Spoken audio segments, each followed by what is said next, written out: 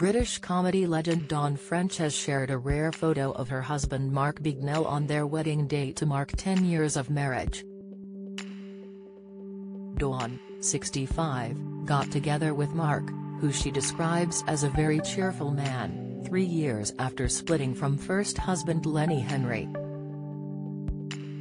The couple reportedly dated for a year before tying the knot in an intimate ceremony held in the pretty coastal town of Newquay in Cornwall where they live. Dawn tied the knot with Lenny back in 1984, but the pair called time on their marriage in 2010, and Dawn has opened up before about how she struggled with the divorce.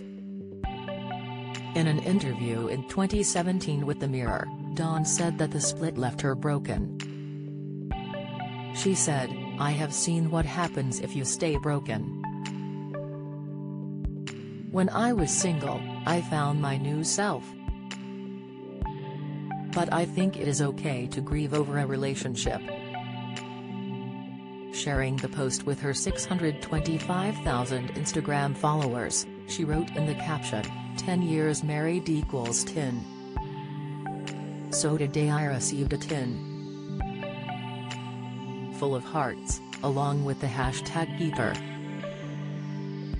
The post, which shows the tin and its contents and a blurry snap of the happy couple on their wedding day, quickly racked up thousands of likes and comments. Lots of her famous friends replied, with fellow divorcee Davina McCall leaving a string of hearts and reiterating the sentiment that Mark is a keeper. Another fan of the post wrote, "Aw, gorgeous happy days. Be still my heart. This is so special," added another follower. While a third person gushed, "Special or what?" In the wedding photo, Dawn can be seen beaming in a v-neck white dress as she holds hands with Mark, who is dressed in a smart suit. Following her divorce from Lenny, it seemed as though Dawn didn't like the idea of dating, describing the process as excruciating as she isn't an accomplished flirter. Meanwhile, Lenny and Dawn have still remained friends despite their divorce. Speaking in an interview, she said she is amazed at their friendship and how they managed to change from a 25-year marriage to a lasting friendship.